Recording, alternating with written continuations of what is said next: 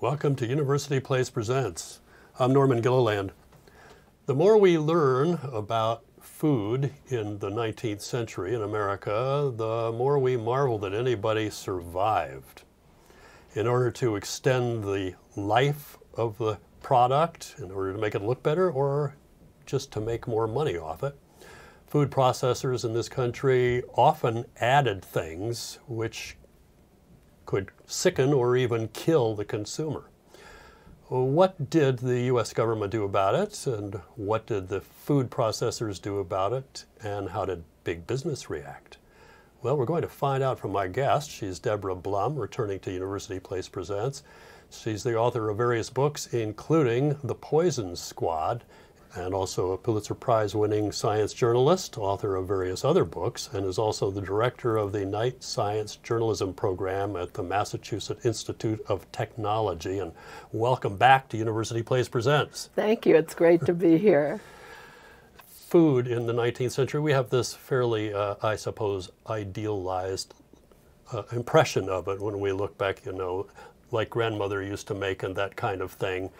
But I gather it wasn't exactly wonderful. No, and I bought into that same kind of mythology of the 19th century. Everyone pink-cheeked, eating farm-fresh, perfect produce, and it's totally untrue.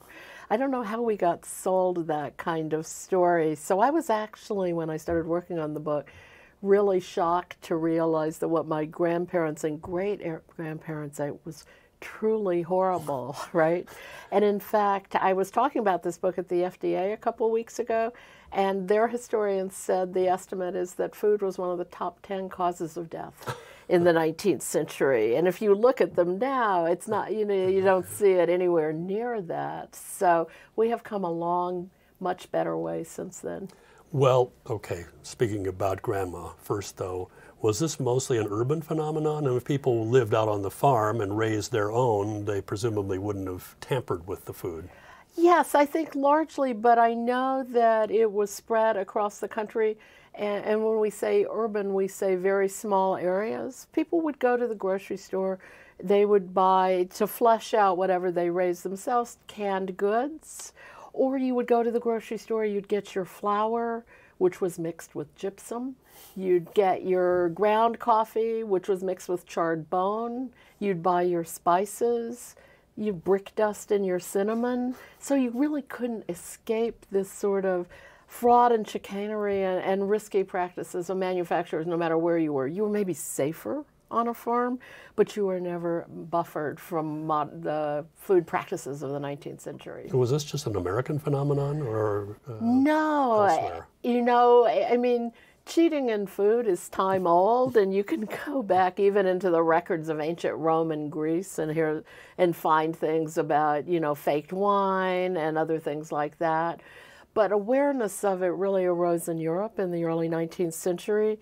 There was a famous book called Death in the Pot by a chemist based in London, and it was published in 1820. And it really explored all kinds of dangerous additives to manufactured food. And that chemist really focused on heavy metals in the food supply, the use of lead to dye candy, the use of arsenic, which is a metalloid element, to dye candy again. Green from arsenic, yellow and red from lead is kind of crazy. And eventually, in England at least, there was a law passed in the 1860s after a couple dozen kids just outside London died from eating arsenic-laced candy. And they started saying enough.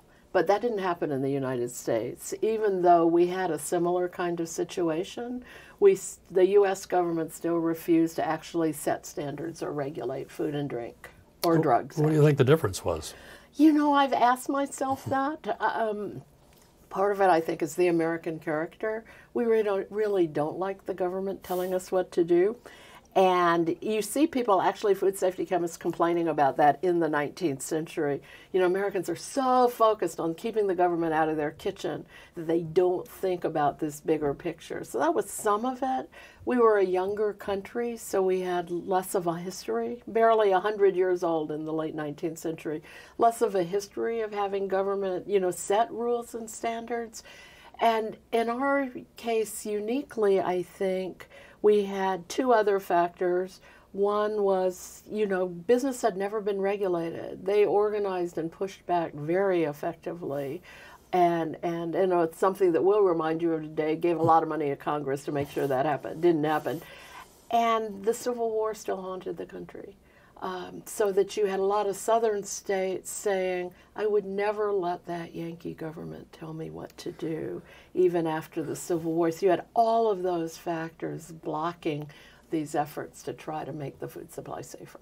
How aware were Americans in general of the problem, though? I mean, when you have children dying after eating candy or drinking milk. Right. I mean, in some specific cases where you had a very acute poisoning, I think people were aware. For the most part, the danger of the food supply was kind of a mystery. And part of that is, if you really think about what it was like before regulations, it wasn't just that the government was saying to companies, you need to safety test what goes into your food. You need to set limits on how much of a particular additive you put in your food. And oh, by the way, you need to put labels on your food. And so there were no labels. So in the case of a child dying, say, of a popular preservative in milk was formaldehyde. Yeah, it's hard to believe. And I'm going to come back to that. It's just crazy. Your kid would die, but people were sick a lot in the 19th century. Sometimes you actually didn't make that connection, right? And then there was no real public health tracking of this. I actually talked to a food historian or a medical historian at the University of Michigan about it, and he said, in general, people look back at the 19th century and they call it, in America, the century of the American stomachache, because so many people didn't feel well all the time. Between, catching a disease. Right, that's or who knows what else, lead in the water pipes. Exactly, and so it was really difficult to sort it out. And if you didn't know what was going into your food anyway, as an individual, you could hardly make the connection. So who made the connection? Well, eventually, the hero of my book, Harvey Washington Wiley, comes to the U.S. Department of Agriculture. And that's really important because he goes there in 1883. He's a Indiana-raised farm boy. I always think of him as kind of a holy roller chemist. His father was a preacher and a conductor on the Underground Railroad during the Civil War. And Wiley actually was a soldier on the Union side in the Civil War. And he had become a professor of chemistry at Purdue when it started. He was one of a faculty of 6. And he got very interested in fraud in the Indiana food supply. And he started looking at fake sugars and fake syrup and fake honey. And his sugar work caught the attention of the federal government. And in 1883, he was recruited to run what was called the Bureau of Chemistry. Now, at this time, because we don't have any consumer protection laws, there's no FDA, there's no EPA, there is no agency dedicated to keeping the food supply safe except the USDA, and they had never done it. So when Wiley came into this tiny unit of chemists, there were maybe a dozen of them, he comes in and he says, let's just investigate. I mean, that was how he started. What's really in the food supply? And so he took these chemists who had spent many years analyzing soils and crop chemistry, and he said, I want you to go out and investigate dairy products. That was the first. And let's investigate canned vegetables, and let's investigate cocoa and tea and coffee. They went across the landscape. And booze? And booze, that's right. Wine, beer, whiskey. There was nothing that they didn't look at. And when you read these, they were a series of reports called the Bulletin 13 reports. They're just an incredible portrait of an awful, troubled, corrupt food supply. And I think he was able to get away with it for so long because industry itself didn't realize what these reports were going to show, but they built a really damning portrait.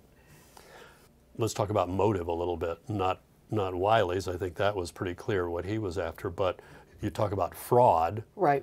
That's misrepresentation of the product on the one hand, but then there's also, I don't know, would you say an unknowing component to some of these where we didn't know that the formaldehyde was going to kill people, or we didn't know that the chalk in the milk was going to sicken children? I mean, some. Right. Formaldehyde, it became very obvious very fast that it was a poisonous substance, right? But some of the other additives in the food supply, they used the cleaning agent borax was a popular preservative.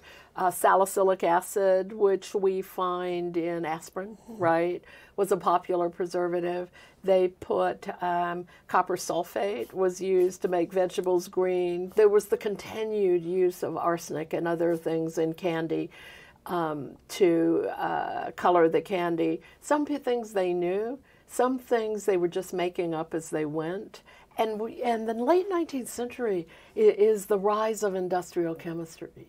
So all of these compounds are suddenly available, and you're in this period where science is kind of magic, right? Suddenly you have these miraculous compounds that can extend food, color it better, make it taste different, disguise rot, right? It's like, you know, science is our friend. So I think there was actually a period where people were both knowingly using dangerous things and just thinking they were in this miraculous period where science was solving all their problems, and they didn't want to look too closely at what that meant. I guess part of it must have been just this broader distribution as you get into the, you know, better transportation, communication. You might be in New York making candy, but then sending it to somebody in Denver. Yes, that's exactly right. And there's a point in the book where I relate this phone call that the chief food chemist in North Dakota has with the lawyers from Nabisco, in which he's yelling at them that he's tired of East Coast company dumping their garbage into the state of North Dakota, where people are eating all of these chemically enhanced horrible foods. So it goes out, the railroads start crisscrossing the country, right? You start seeing this widespread shipping. And again, with that, you want really good preservatives. There wasn't great refrigeration, right? We didn't have electricity in many, many places.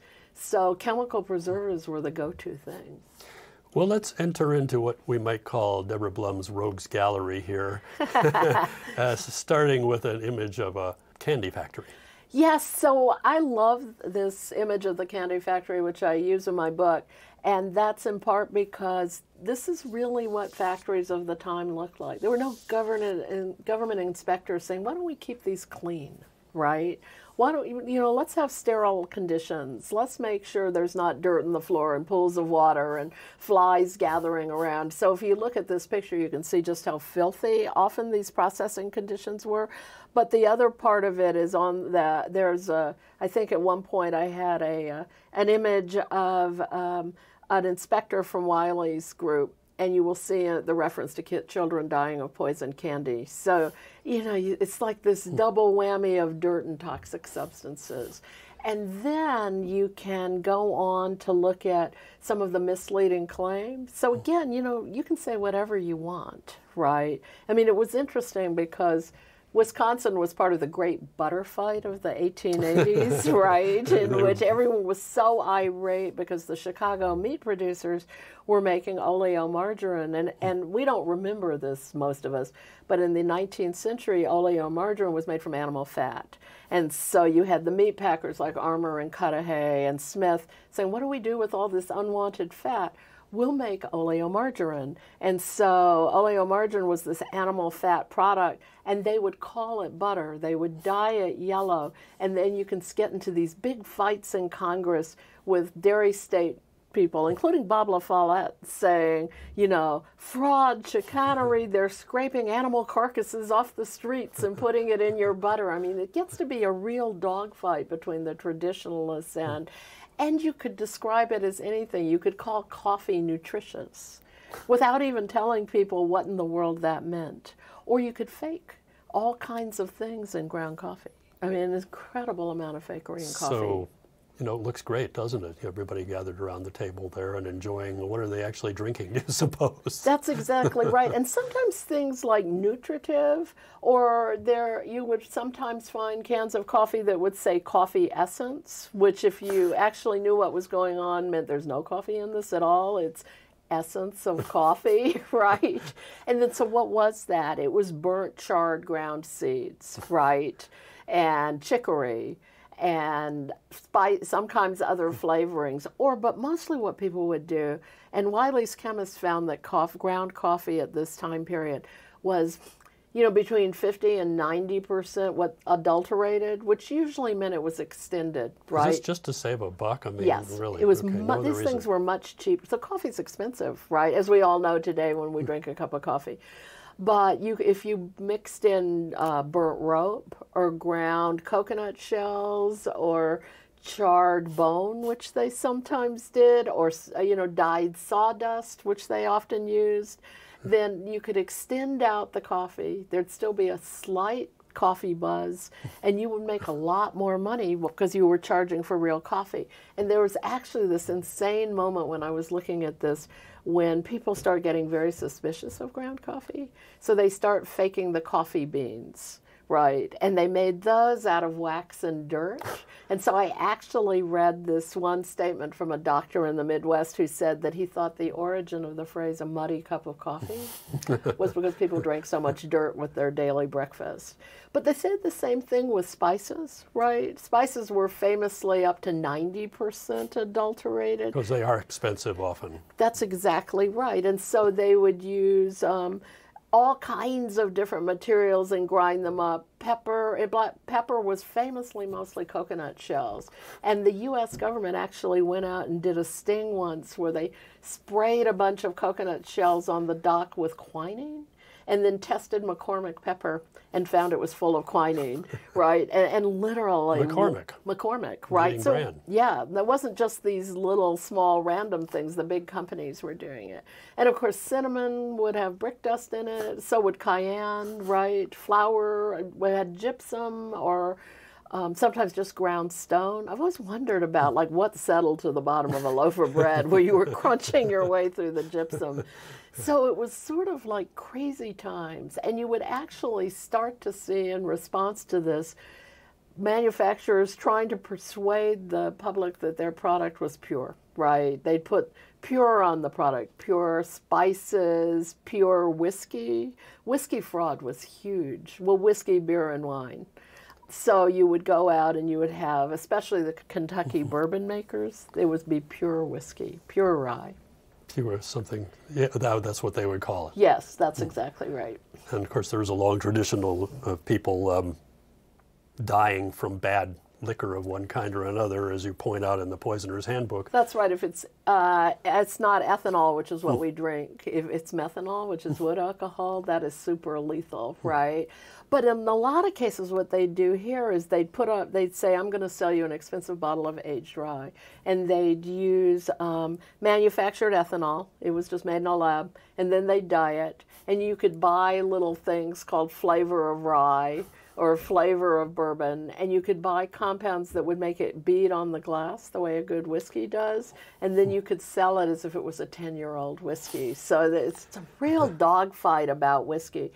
And I want to briefly mention, my book really focuses on food and drink, largely food, some drink, medicated soft drinks. But this is also a period of completely unregulated over-the-counter medications.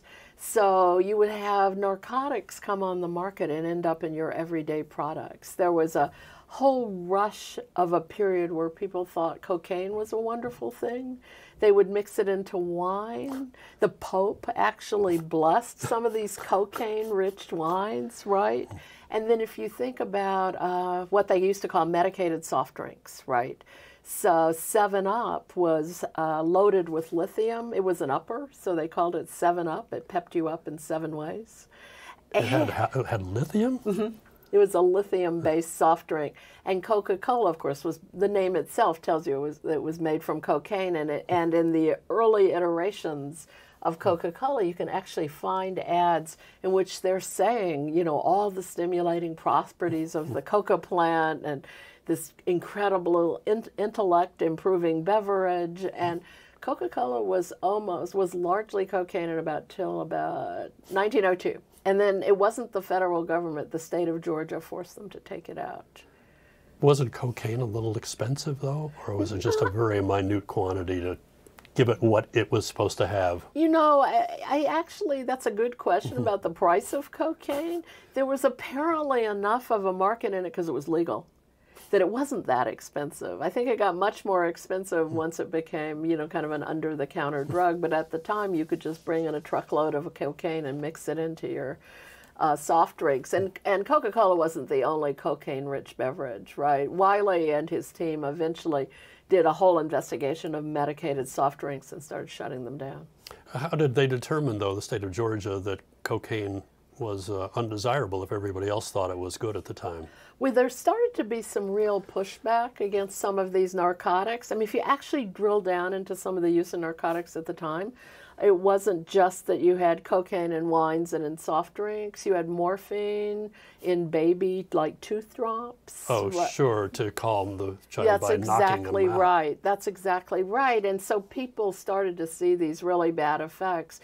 And cocaine itself, which was promoted by Sigmund Freud, actually, is a helpful alternative to heroin, right? Well, he actually okay. published a famous paper called On Cocaine.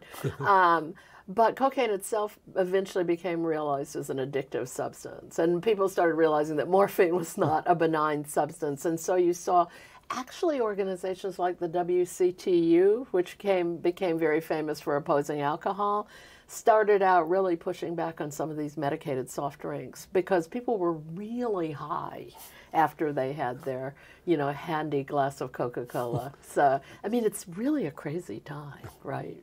And all completely legal. So, was that recipe for Coca-Cola, was it still secret, though, once they took the cocaine out of it? It's interesting because much later, Wiley sued the Coca-Cola company. Harvey Wiley, who's the hero of my book, sues the Coca-Cola company for a number of reasons, and one was that he thought they should quit calling it Coca-Cola because it didn't have cocaine anymore, and it was false advertising, and they even said, you're using pictures of, and they did too, pictures of the coca plant on your trucks and boxes because they really wanted to hint to people that it was this wonderful stimulating beverage, right? But the other thing they had done is, so once they took the cocaine out, they ramped up the amount of caffeine to an incredible degree. So an old 6-ounce soda fountain glass of Coca-Cola was about the same thing as a 16-ounce can of Red Bull today. And they were, serving this in soda fountains to toddlers and elementary school kids. And so he sued them. It was a trial much later, about 1911. And it's a fabulous trial because it's the first real trial that looks at the chemistry and effects of caffeine, right? And some of the best early work on whether caffeine is dangerous came out of Wiley's lawsuit against Coca-Cola. And they did not win that lawsuit, which was actually carefully scheduled in one of the bottling towns that bottled Coca-Cola, right? A little change of venue might have helped. Super friendly to Coca-Cola, but the federal government did not quit on this, and they bulldogged Coke. And so about in 1917, Coke pulled the caffeine amount in their product down by about half. So because originally they would want the caffeine in it because that too is addictive? Stimulant, right. Mm-hmm. I mean, I think there are people who would describe themselves as caffeine addicts, and I've certainly met people, even in my own journalism school here at Wisconsin, who, if they missed a cup of coffee, would start getting a really bad headache, right? Yeah. There are things that keep you kind of on the caffeine diet. So it was partly that, but it was partly that Coca-Cola had built its reputation as something that pepped you up. And so when they couldn't put cocaine to pep you up, they just ramped up the caffeine to these insane levels. And the interesting thing is, back when Wiley's trial came out, the nickname for Coca-Cola in the United States was dope. And people would describe Coca-Cola addicts. They brought in Coca-Cola addicts to testify at this trial as dope heads, right? And the Coca-Cola company was very irate about that. And then they would call Coca-Cola Coke, right, which was a nickname for cocaine. So that goes back that far. Yes, that's exactly right. So it's super interesting, complicated history on soft drinks. Well, let's go back into childhood, but we're still in the Rogues Gallery. Yes. And look at milk. Yes, so milk was one of my favorite case studies of why the food supply was so bad. And that was in part, that was for a number of reasons, right? You're in the 19th century. The U.S., there's no pasteurization, right? Milk is a fabulous substrate for pathogenic bacteria. It's got proteins and sugars that provide a wonderful home from some really dangerous bacteria. And in the 19th century in particular, you found a lot of bovine tuberculosis in the milk. I mean, people got really sick from milk. It was lethal to a lot of people. I gather refrigeration wasn't really up to code either. No, I mean, especially when you go, sort of to the mid, there isn't refrigeration. There's, we're just starting in the late 19th century to, use electricity. The old phrase "an ice box" was right. because people would get a block of ice, right, and they'd put, have a box for it. And so that was your best way of chilling things. So you had a lot of problems just with the bacteria growing in milk anyway, but you had a lot of efforts by the dairy industry. And I'm going to use the term dairyman because that's what everyone said, American dairymen. Also wanted to make greater profits. And so there was a widespread practice of thinning milk. And you can actually find the recipes, which is about 1 gallon of milk to 2 gallons of water. When you did that, of course, you ended up with this grayish, bluish kind of thin liquid that you had to recolor. It's gross, right? Yeah. It sounds gross before you color it. Yeah. And so they would put plaster of Paris in it, or they would put chalk in it and recolor it. They didn't really fuss about the quality of the water that they thinned it with. So speaking of pathogenic bacteria, there was one famous case in Indianapolis where a family brought their milk bottle and it was wiggling. And when they analyzed what was in the milk, it was horsehair worms from a local pond, right? Dairy managers, because that's where they got the water. That was where they got the water, right. And then occasionally dairy farmers, they would lose calves. How do we use the different parts? They were very good about trying to use everything. And so they would puree the calf brains, which would make a kind of creamy layer, and they would float them on the top of this thinned milk to make it look like it had golden, creamy, stuff floating on top. And it would be a giveaway when you poured it in your hot coffee and it cooked. So, which is completely disgusting. Yeah. But the other part of this is that you found them then saying, my biggest problem is that, people are buying less milk because it keeps rotting and it's an expensive product, but what if we can make the milk last longer? So during the Civil War, they had discovered this wonderful new embalming agent called formaldehyde, and the Germans had learned to synthesize it, and so you could make vats of formaldehyde. And literally the dairy industry said, well, this obviously preserves body, what about milk? And so they started putting it in milk, and it worked really well. It actually, I haven't drunk formaldehyde, but it has a kind of sweetish taste apparently, so it would mask the souring of the milk. What does it smell like? It does not have a strong smell at all. You can barely smell it. And then it did preserve the milk. So they would actually, you could actually find ads in which it said, buy our wonderful milk. You can put it on your counter and leave it there for 2 weeks and nothing will happen, right? Which today we would all kind of go, ew. But again, then it was miracle of science. So you started getting these embalmed milk scandals. That's what they called it, where children would die because there was so much formaldehyde in the milk. But the dairymen were never prosecuted because it was not illegal to do this. And then you saw the meat industry pick up the same thing. They would take formaldehyde, they would take borax, they would put all these weird preservatives in milk. And so companies like Swift were eventually prosecuted by the War Department after the Spanish-American War because of the use of all these preservatives. And Teddy Roosevelt, who had been a Rough Rider, testified that when he had forced one of his soldiers to eat the canned meat, the soldier had started throwing up. Right? And he ended up by saying, I would have rather eaten my hat than eat these meat supplies. And that was actually called the embalmed beef scandal, right? It ginned up a huge amount of publicity. In a way, in quotation marks, a good thing, I suppose, because for a couple of reasons. I'm talking about the Spanish-American War and the embalmed beef scandal. In effect, you have a control group with the military. I mean, these are all soldiers, these are all healthy people, certain age group, and if they're all getting sick by eating the same thing coming out of a can, right? Then you got and then you get somebody with celebrity clout involved, like Theodore Roosevelt. In a way, you have a perfect storm to stop the embalmed beef, right? You would have thought, right? I mean, the interesting thing, and this should have made people even more angry, is that the conclusion of that military trial was that it was no big deal because that's just the stuff that everyone bought in the grocery store, that this was the actual state of the American food supply.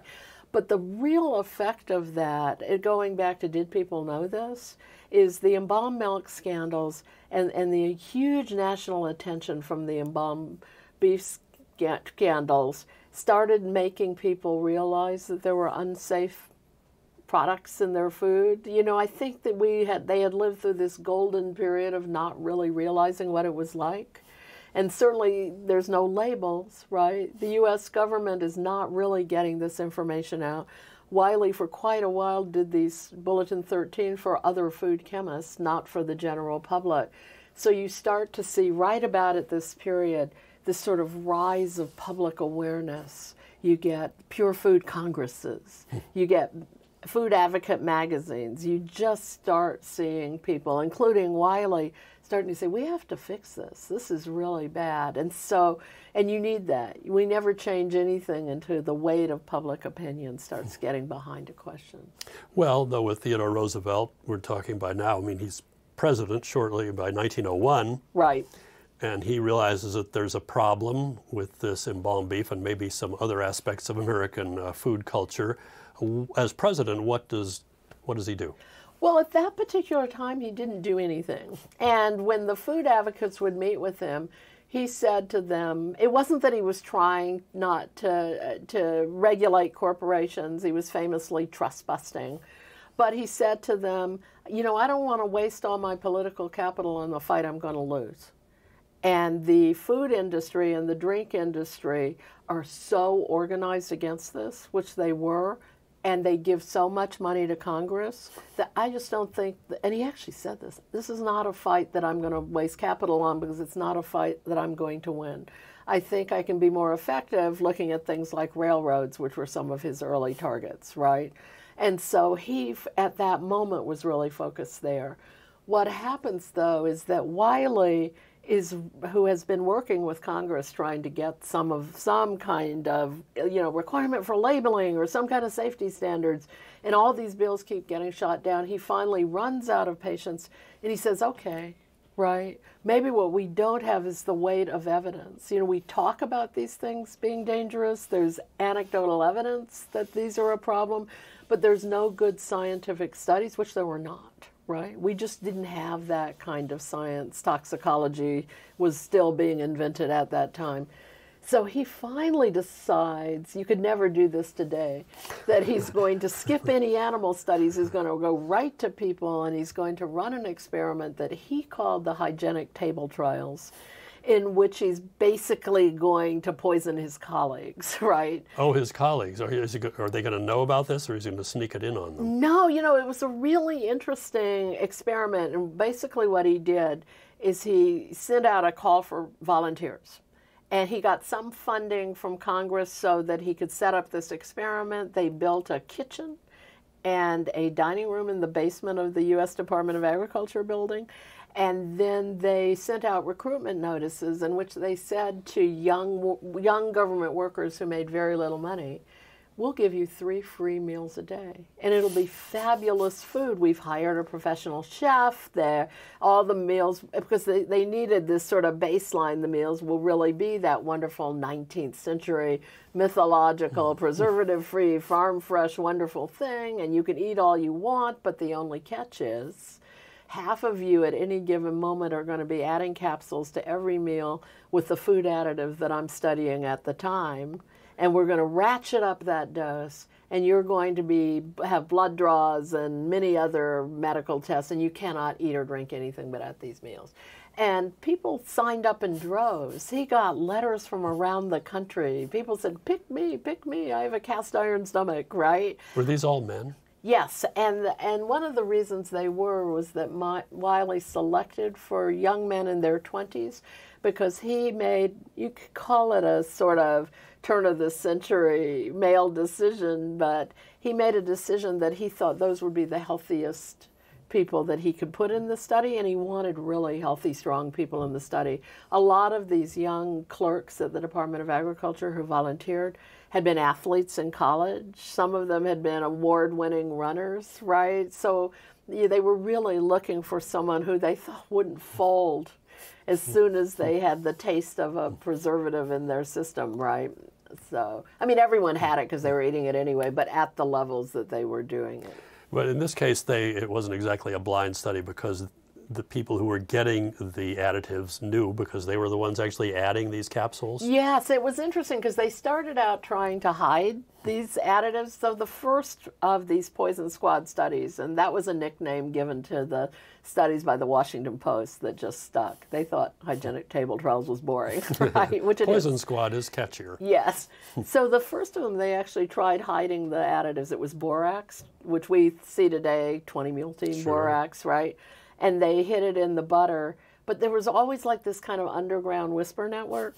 So pretty soon people quit buttering their bread. And then they mixed it into the milk. And pretty soon people quit drinking the milk. So then they just said, okay, this is not working. And so we're just going to be really straightforward. And there will be this dish of capsules. They won't know the dose, right? And we're going to watch them swallow these capsules. So it was so, and people criticized the study on those grounds, right? You know, that you had people who knew they were taking these, so were they more inclined to suddenly think they were developing weird symptoms, right? Right. I mean, so they didn't try placebo capsules. No, it was either you were getting these capsules or you were not, right? So it was a very straightforward experiment. And you can look back on it and you can say, man, that's primitive science, which it was, right? And Wiley later, when he did his first report on the borax study, he went through all what he thought were the legitimate scientific criticisms. They had a couple dozen people at any given time in these studies.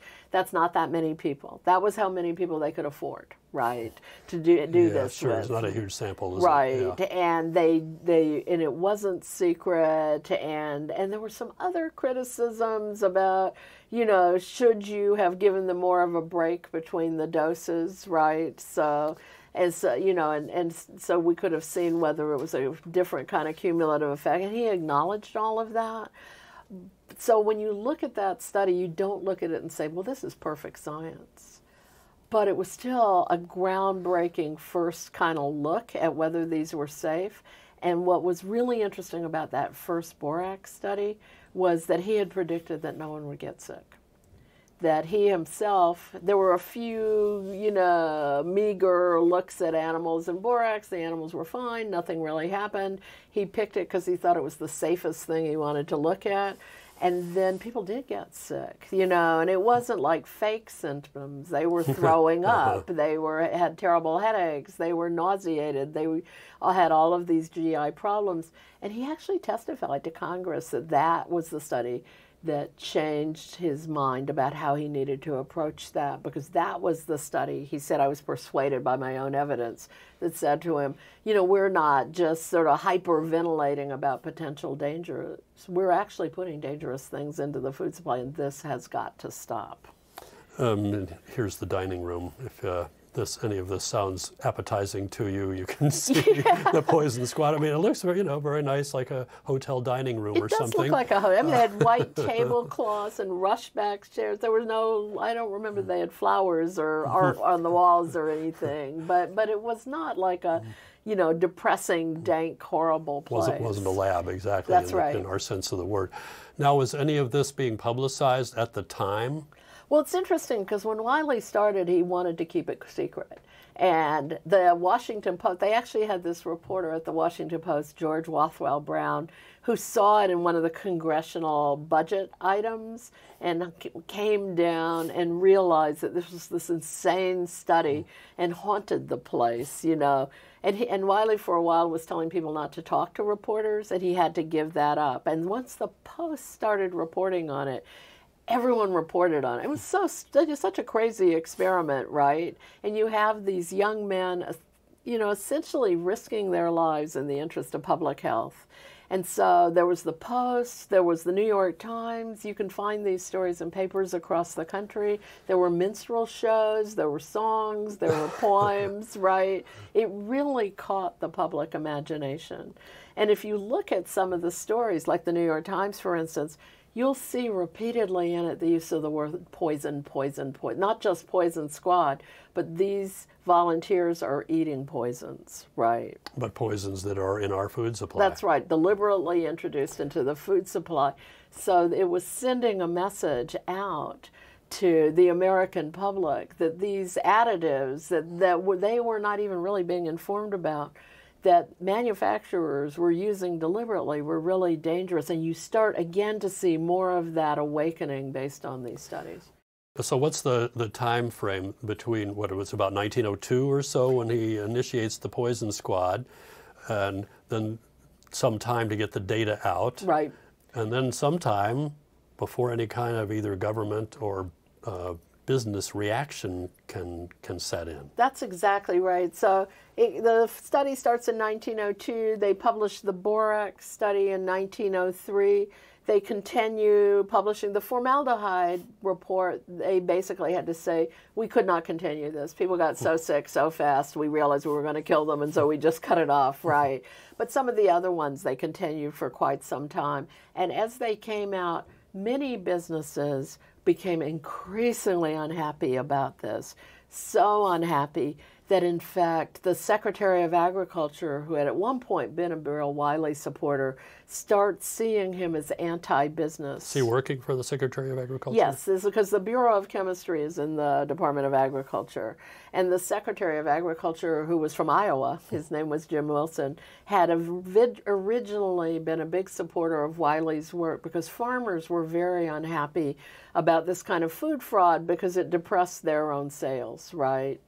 So, but as these studies come out, and as the big agribusiness kind of community gets angry, and as the chemical industry gets angry, and as the food production industry gets angry, Wilson gets more and more unhappy about these also. And in fact, he tried to suppress publication of the last of the Poison Squad studies because he was like, enough of telling the American people about this bad stuff.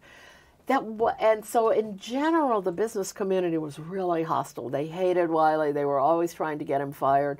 There were exceptions to that, and one of the ones I write about in the book, and a personal favorite of mine, is Henry J. Heinz. And Henry J. Heinz was the invented modern ketchup. He made a decision that he was going to make preservative-free ketchup. Ketchup of the time was sort of a thin vegetable sauce, often made of vegetable waste. Oh, tomato in there anywhere? A little, but they mostly used red dye to color it red. Oh, of course. And then they would dump a lot of preservative in it. It was very thin. It would slosh out like we slosh out a hot sauce today. And so Heinz, when he decides to make a preservative-free ketchup, finally figures out that what it needs is a lot of vinegar because the acid in the vinegar is bacteria killing, and a lot of tomato pulp because that's a high acid material and that kills bacteria. And to do that, he invents this new ketchup that he can bottle without preservatives, but the big problem with it is so thick it's hard to get it out of the bottle. Sometimes still a problem. Yes, and so he puts this new ketchup on the market and it really takes off. And he essentially, in the course of doing this, invents modern ketchup. And it doesn't need refrigeration? After you open it, you usually want to put your bottle in a refrigerator, but you could actually leave it out for some time. And you know that with a bottle of ketchup, you can leave it out for some time. They may not have preservatives in it, but it's going to sit on the counter okay. And he got very involved in fighting for the pure food movement. And so Wiley recruited every businessman he could. He recruited the pure food guys, and interestingly enough, he recruited women. And that, to me, is one of the most interesting parts of his story. And why did he do that? Well, it is a good question because women had no political power. They didn't have the vote at federal government level, but he saw them as really smart and really organized. And he would actually, you can actually find these things where he says, no one organizes and gets things done better than women. Well, it is sort of hard to say no to a mother. Yes. when it comes to safety issues. And women of the time, even though they didn't have the vote, they were, they were organizing to change things. I mean, people don't always admire the anti-alcohol actions of the WCTU, but they were very effective at influencing policy. And there were women's clubs across the United States, and there were women organizing for the vote. So one of the things Wiley actually would do, he would go out to suffragette groups, and he would talk to them about the importance of food safety. And many of these suffragette groups took on that issue as part of one of their causes too, because they saw it as harmful to families, right, and unfair to women who are trying to take care of their families. And Wiley, by the way, married a suffragette. She was arrested at the Wilson White House later for picketing for the vote. For the right to vote. That's right. So how then does business respond finally? And does government put any pressure on business to respond by the time we get to 1905, 1906? So the answer is that business is very effective at stopping anything from happening. Again, because of congressional pressure. And money, right? There was a huge amount of money that flowed from these businesses to different congressmen. There was a wonderful book called The Treason of the Senate, which in fact tracked some of this money into the Senate. Roosevelt hated that book so much that he actually coined the term for the investigative journalists who did that kind of work, and he called them muckrakers. And it stuck. And it did stick. It became a famous term for investigative journalists.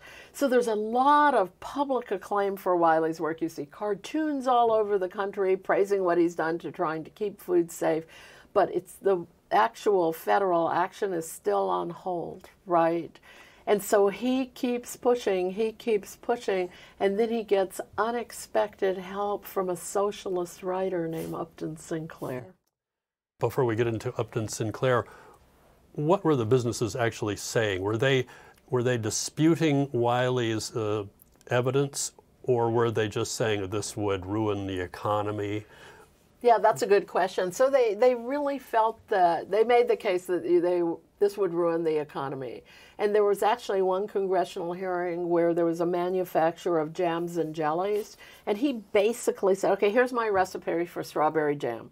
I use corn syrup, I put in grass seed, I put in red dye, I put a few shreds of strawberry, or maybe I don't even use strawberry, I use apple. I bottle it up, I label it strawberry jam. He said, but that's what everyone does, and if I was forced to actually put strawberries in my jam, I would lose my business, right? This is just, so people came in and said, this is the way the system works, and if you did this, people couldn't afford to buy the food, right? And we would not, our profit margins would erode, and the whole U.S. economy, and they would say that, the U.S. economy would suffer.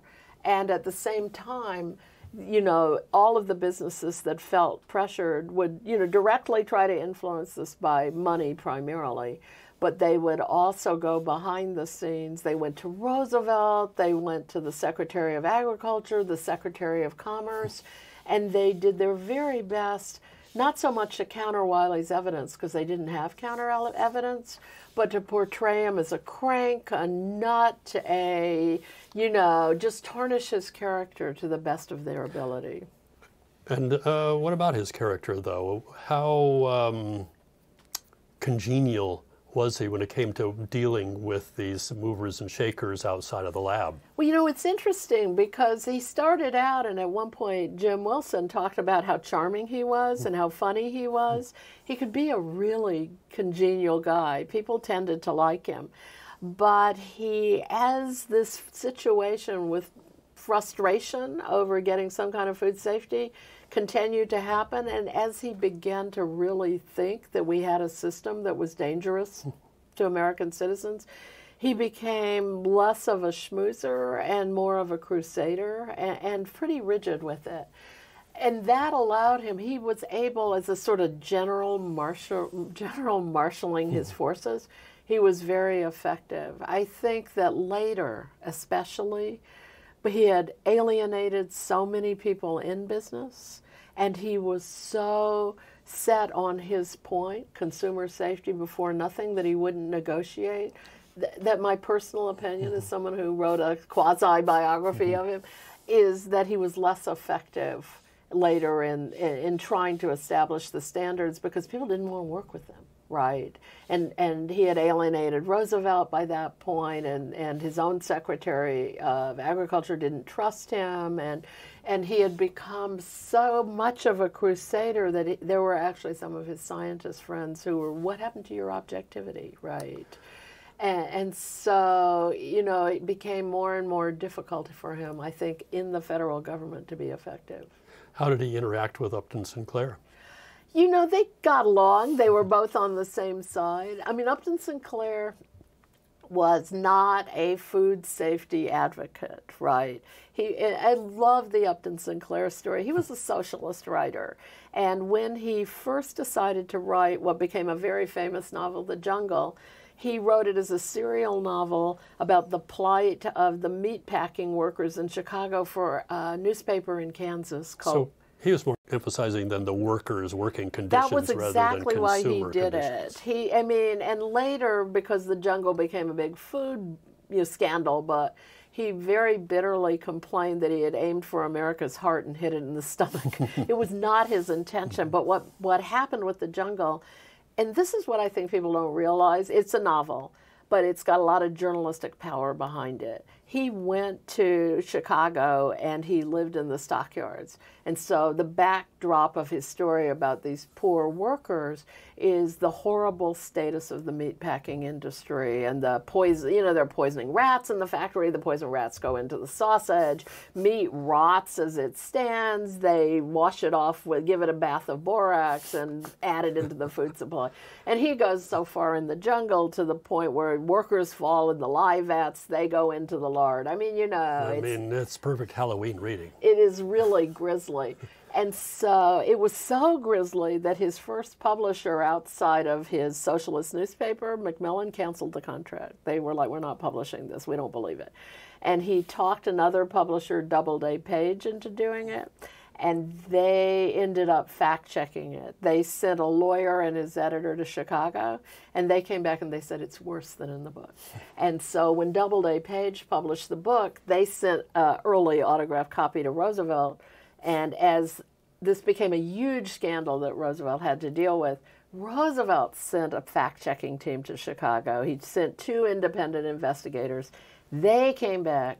They said, it's worse than in the book. And so Roosevelt used their report. That report has never been published. It actually is. The complete report is in a vault in the National Agricultural Library. Why? Because he used it as a blackmail tool. He went to Congress and he said, I have this report. This report will destroy the meat industry. I want you to give me a Meat Inspection Act. And the Congress literally said, no, sorry, we're not doing that. They held hearings that only had people from like Swift and Cudahy talking about how wonderful everything was.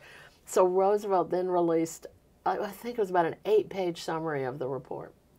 And he said, okay, then, I'm just going to release a summary. And based on what was in that summary, which was really horrifying, every country in Europe canceled their meat contracts with the United States. Wow. And people started just refusing to buy meat. And so he was able to use that to go back to Congress and said, pass that Meat Inspection Act. And when the Meat Inspection Act passed in June of 1906, it pulled the Food and Drug Act across the line, right? So even though I don't think Upton Sinclair had ever seen himself as a food crusader, he was what we often call the tipping point. There was all that pressure, and he pushed it over the line. But you mentioned this frustration that Wiley experienced, and of course with the Secretary of Agriculture too, his boss, Right. giving him all kinds of trouble.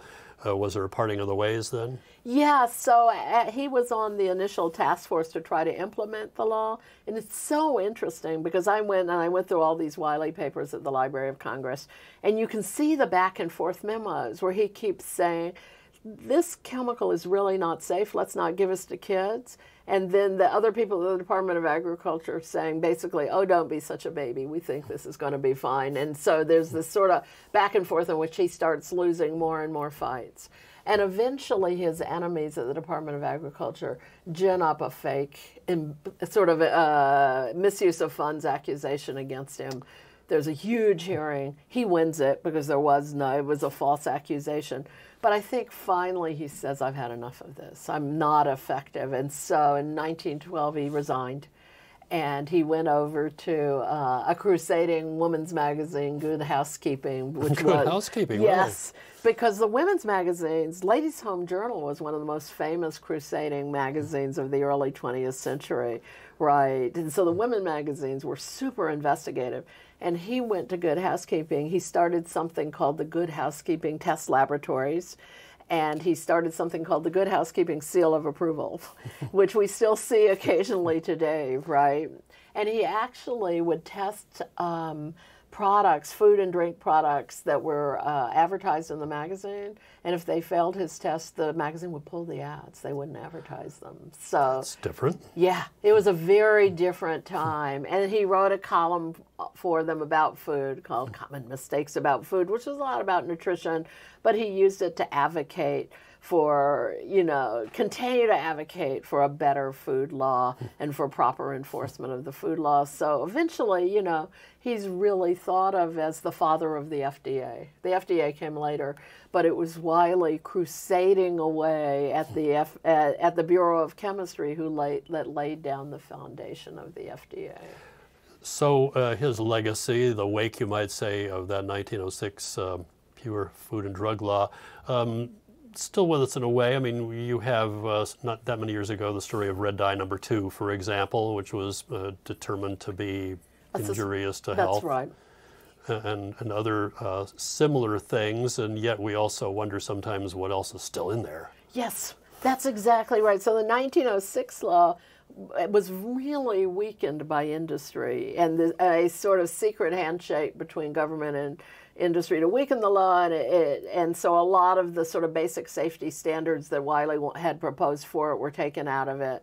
And eventually it became so problematic that in 1938 a better law was passed, the 1938 Food, Drug, and Cosmetics Act.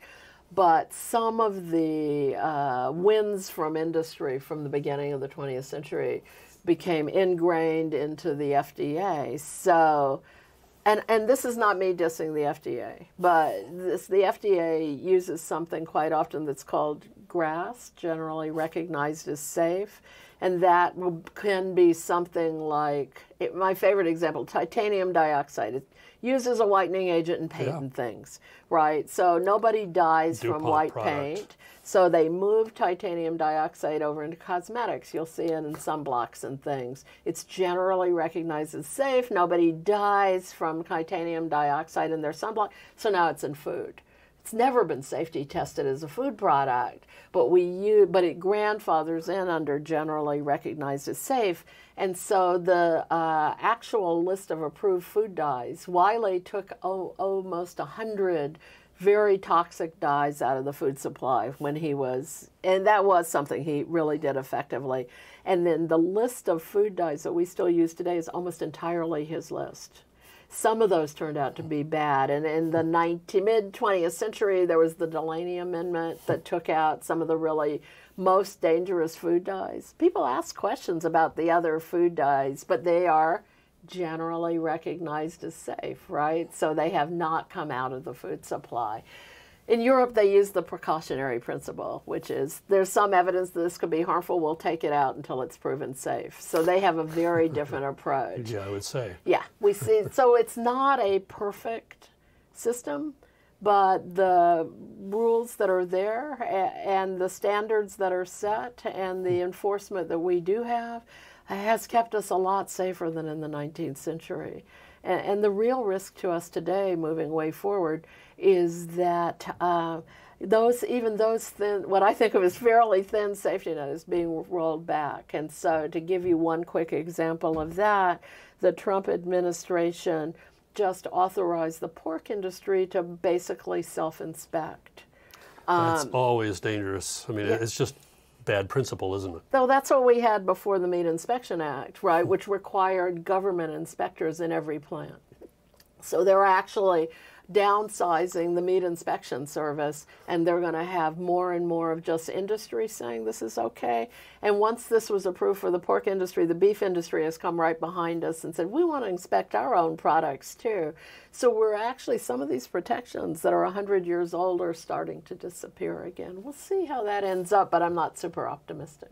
It's a topic that in any event is very much alive, Yes. has not settled at all. Yes. Deborah Blum, it's been a pleasure. I wanted to say a dubious pleasure, but no, completely a pleasure. No, everyone says dubious, right? Talking to you again, and it's certainly colorful times, and as I say, still very much alive. Yes, I agree. I'm amazed at how applicable it is to today, and thank you so much for having me on.